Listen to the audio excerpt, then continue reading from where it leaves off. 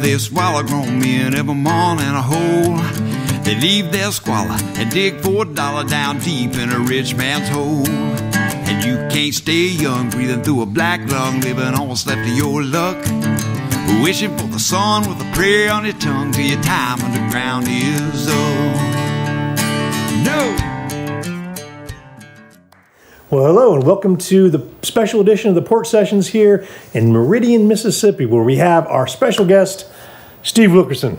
Man, nice to see you. I appreciate you having it. In fact, you arranged all this for us, and can't thank you enough for that. So. I just made a phone call or two, and I'm just proud to have y'all up here. This is man, it's been nice.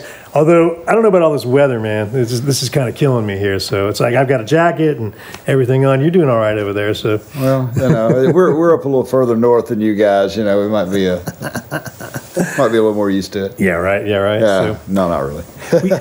You know, one of the things that always that I always like to find out when I talk to musicians is that, like, when you really think about it and you say, you know, I'm gonna play music for a living. I mean, it's kind of an odd choice in life to make. You know, some people say they want to be doctors, lawyers, and you know, and so I wanted to kind of, you know, what inspired you to become a musician?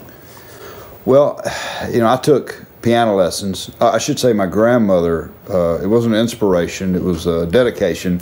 My grandmother was dedicated to making sure that I learned how to play piano from an early age. As soon as she kept looking at my hands, you know, and okay, spreading them out, stretching them. I think maybe next year, you know. So when I was 8, she started taking me down here in Meridian. I lived just a few miles north of town, and to Miss Annabelle Boyd, which is a legendary figure here in Meridian as far as, you know, piano teaching goes. And she brought me down here, and I took for a couple of years and learned a lot. You know, as she taught everybody, you know, theory and that sort of thing. And then I got to be about 10 and decided that the sunshine and puppies and, you know, baseball and everything else was a lot more fun than sitting inside and playing piano on a Saturday morning. So quit and didn't think anything else about it until I got to college. And my roommate was, you know, a guitar player, and he did rather well with the ladies with the guitar. And so it didn't take very long of being in Starkville, Mississippi, before I met him one morning. He was coming in from wherever he'd been with his guitar, and I was going out to my algebra class, and I met him, and I grabbed him by the shirt, and I said, when I get back from college algebra, I'm going to wake you up. You're going to teach me how to play that daggone guitar. So we did, and I just fell in love with it, and loved the whole, you know, music thing, where I didn't love it when I was a kid. And then I started playing. I'd go home on the weekends, and we had a you know, big old upright piano like everybody in the South supposed to have, right. You know. Had a big old piano there, and so I started tinkering around on it and trying to pick up and remember what I had been taught, you know, as a kid. And it lost a lot of it. So I started playing chords like you do on a guitar. Right. You know? So I was translating everything that I was learning on guitar and translating that to piano. And so I think I play a little different because of that, you know, than a lot of piano players, because I'm in that halfway world of some guitar, some piano. But then at the same time, about that time, I went to see this movie called Great Balls of Fire. Oh yeah, love that movie. Jerry Lee Lewis had Dennis Quaid in it. He played Jerry Lee and just did a wonderful job, and just loved the movie. And I came home and I told my dad, I said, I have found out how you're supposed to play piano. It was just amazing. He said, oh yeah, that boogie woogie stuff. I said, yeah. And he said, well, I'll show you how to do that. Really? Okay. What? Where'd that come from? Dad had played in college. He played in a college band, and they played all around. And you know, but I had no idea. And I'd heard him play, but I had no idea he could play the boogie woogie stuff. Well, he sat down and started showing me how to do it. I was like, wow. He showed me how to do the running bass line with your left hand. That's amazing. And up here, and, you know. And, so I just fell in love with it. Just absolutely dove off into it. In probably 2 years, that's all I did, was just how to do that. You know, that's kind of got me to that point, and I played in cover bands for probably 15 years or so, and Then about 5 or 6 years ago, I went and saw my buddy Randy Hauser, who's from right over here in Lake, and has done real well this year. Yeah, he has. 2 #1 hits, and he's just lighting the world on fire. And I went to see him in New Orleans, and just got me fired up about writing, because he's a tremendous writer. Yeah, he really is. Got me fired up by writing, and so I started back into songwriting. I'd played around with it a little bit earlier, but and got serious about it because I really fell in love with it. And so the last 4 or 5 years, I've done a lot of writing, and put all that together. And so the spring of this year, I released my first record, and just, you know, it was good to have all of that, you know, have a little package that you could Sure. hand somebody, you know, said, hey, you know, here's some of my songs. But it was more about getting the fruit of 4 or 5 years of, you know, learning how to get this out there. So I have to ask you this: is there a boogie woogie song on the new album? There's one that's close. A song called "Turn My Rooster Loose." Okay. Which, if there was a single off the record, I think that would have to be it. And we're going to hear that, right? Yeah, I'm going to play it for you here in a little bit. It's a song that I went down to New Orleans and I saw this guy named Super Chicken. I don't know if y'all heard of him. Oh, yeah. He makes his own guitars. Yeah. He's from Clarksdale, and he's just a fabulous blues guy. And I was coming back from New Orleans, and that thought just popped in my head. I don't know why. You know, songwriting, you just never know why all that stuff happens or how it happens.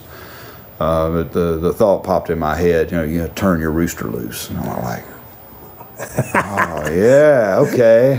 Well, I'm looking forward to hearing that, man. So. That's what most people say when I say that. Oh, I don't know where you're going with that, but well, we can't wait to hear it. So. Well, cool, man. Well, I appreciate you sharing that with us, and we'll be right back with "Turn Your Rooster Loose." All right, thanks, man.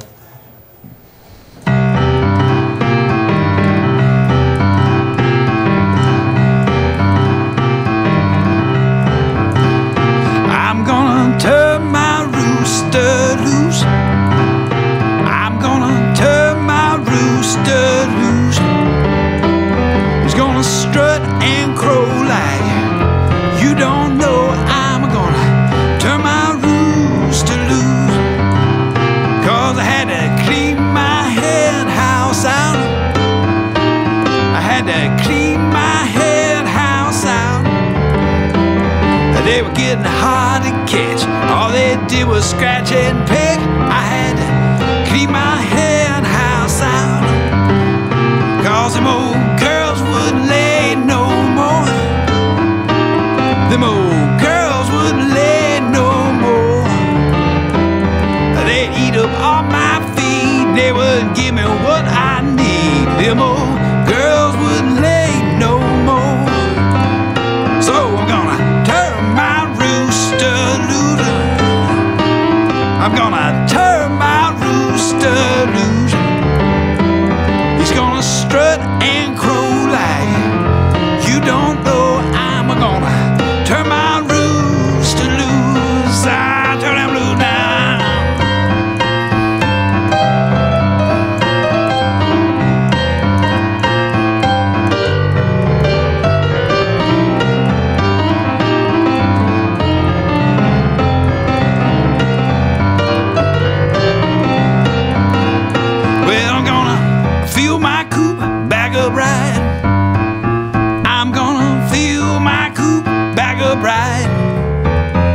With a brand new flock of chicks, got a brand new bag of tricks. I'm gonna fill my coop back up right.